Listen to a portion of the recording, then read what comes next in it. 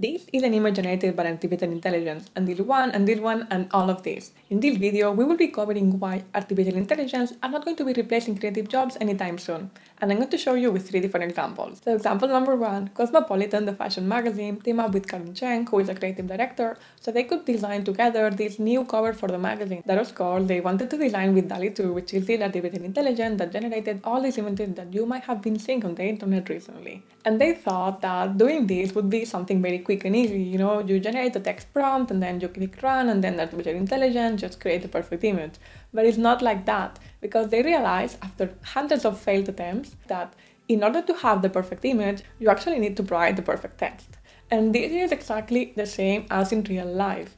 When a client asks you to design something, if they don't provide the proper briefing, it's not very likely that you are going to be able to design what they have in mind. So this is exactly the same that happened to DALL-E. And I think this is a pretty good example because in the end, it took them months of work and it involved many people, like human people, you know, in order to produce that. So the artificial intelligence will be able to generate this amazing cover.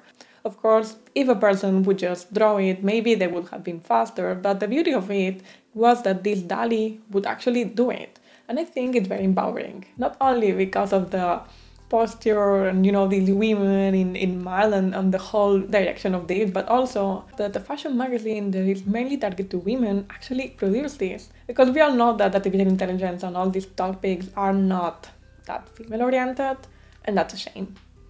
Anyway, in terms of creativity being replaced by artificial intelligence, I think we are winning this one. So, example number 2. Marques Brownlee wanted to challenge his graphic designer team by competing with artificial intelligence, with DALL-E.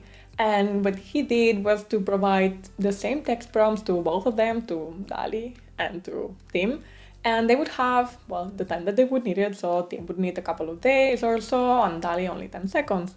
But this way, they would be able to do a blind eye test with the rest of the team to see which ones of the images would be winning. And surprisingly, Tim won. I mean, not the artificial intelligence, but the human won. I mean, of course, he's very talented, and if it was me competing with DALL-E, I would lose because I don't have any Photoshop skills.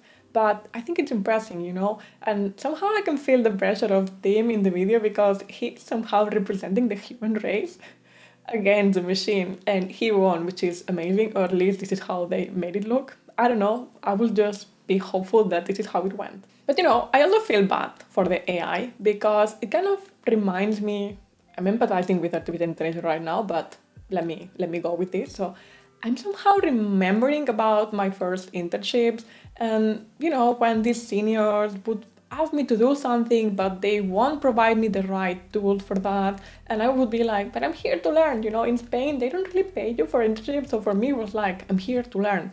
I work for free, but I learn, you know. So this is a bit like the AI, you know. It's not being paid, it's just learning, and that's good, you know. But if they don't give it, or me, the perfect tool, like the right tools, then it's super difficult to learn. I don't know where I'm going. We just should go back. And you know, it's exactly like this. If your boss, if your client are not providing you the right tools, the right description, then it's not likely that you are able to actually produce something. I mean, we are creative if we have information. If not, we can just, I mean, yeah, you can call it creativity, but at the end, I just think it's going to be a mess.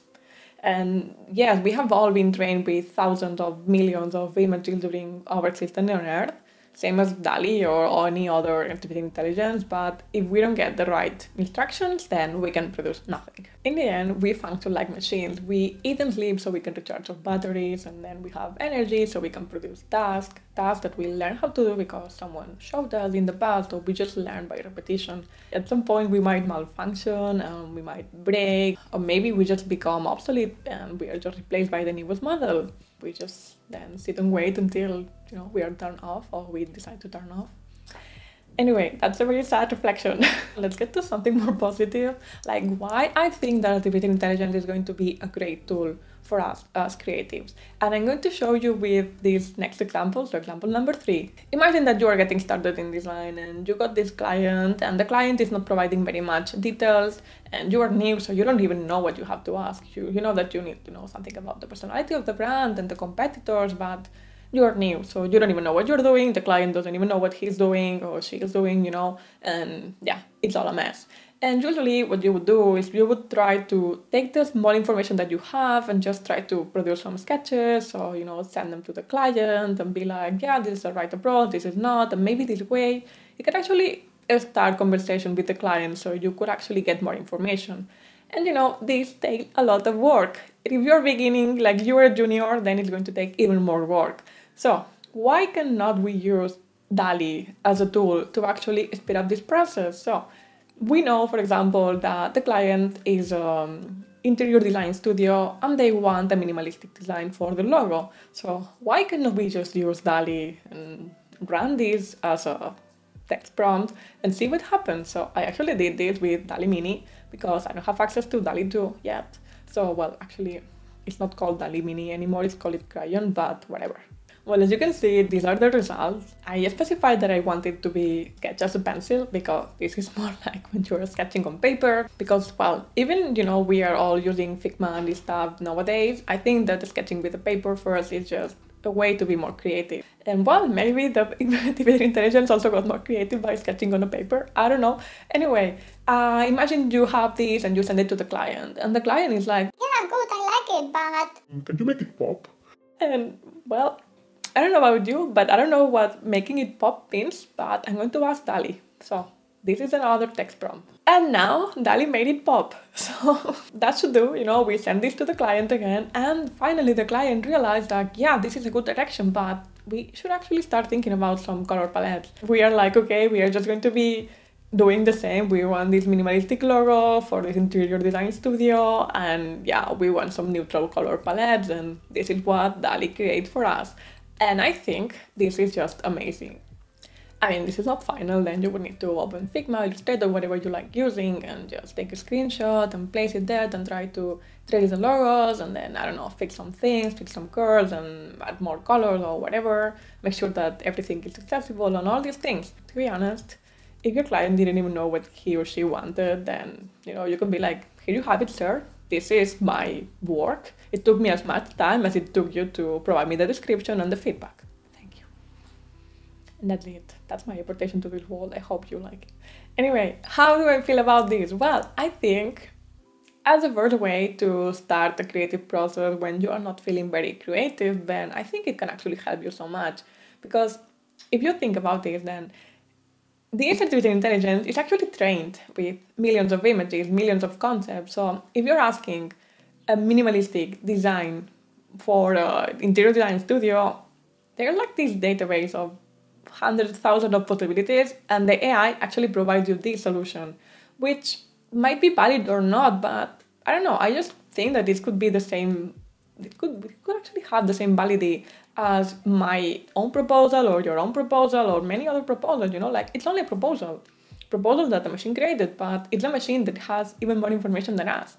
And yeah, then we could get back to, but Martina, this is what is going to be replacing us, but not really. I mean, this is the same as when you are starting a new project and you know it, for example, it's going to be about Mars, it's going to be about social media, and you are like searching on Google Mars, and you get all these images, then it's just the same. Just the same. When you're making a mood board, then you do the same. You do the research. Then why can you not do this research by using DALL-E? I mean, I'm doing it from now on. Like all my projects are going to start with this. And I'm thinking that this could be a nice experiment. So I might be doing this in the next video. So for next week, I'm going to show you what's going on with this. If it's bad, like I will post it anyway. It just can be a fail, but I think it's going to be a cool one. Okay? Trust me. And to conclude, yeah, artificial intelligence will be replacing many jobs, but when it comes to creativity, I think we're fine. I think we're just going to be using artificial intelligence as a tool to actually enhance our creative process and, somehow make us free of some parts of the process that are way too repetitive. For example, this is something that I didn't tell you before, but it's not like DALL-E is only used to create these images from the text prompt. It can actually do way more. So it can be used to Photoshop your images. So for example, instead of just using Photoshop and wasting a lot of, not wasting if you like it, but in my case, I'm bad with Photoshop. So instead of spending a lot of hours trying to edit something in Photoshop, you could actually just ask DALL-E, the big one, the big version, not the mini. The mini is only doing the 9 images, but DALL-E 2 actually has this option of retouching images. And it can also provide variations of an image. So, if you have something and you just want to have a variation of that, then you put it on DALL-E 2 and then magic happens. I think that is amazing because in my case, I did study graphic design, but I'm not passionate about Photoshop, I'm not passionate about illustration, I'm not passionate about any of that, but I'm passionate about the creative direction of the projects. So, someone who is not good at sketching like I'm not, just having the possibility of being able to think about a concept and have the right words and just put it on this artificial intelligence, click run, and then magic happens, this is amazing. I mean, only for sketches at least, this is just amazing for me. So in my case, I want this to be something that I can use in my daily life. Yeah. Anyway, what do you think? I mean, do you think that you will be using DALL-E? Do you think that it's going to be replacing you? I don't know, let me know in the comments. And thank you so much for watching. See you soon in another video. And don't forget to like and subscribe. Bye!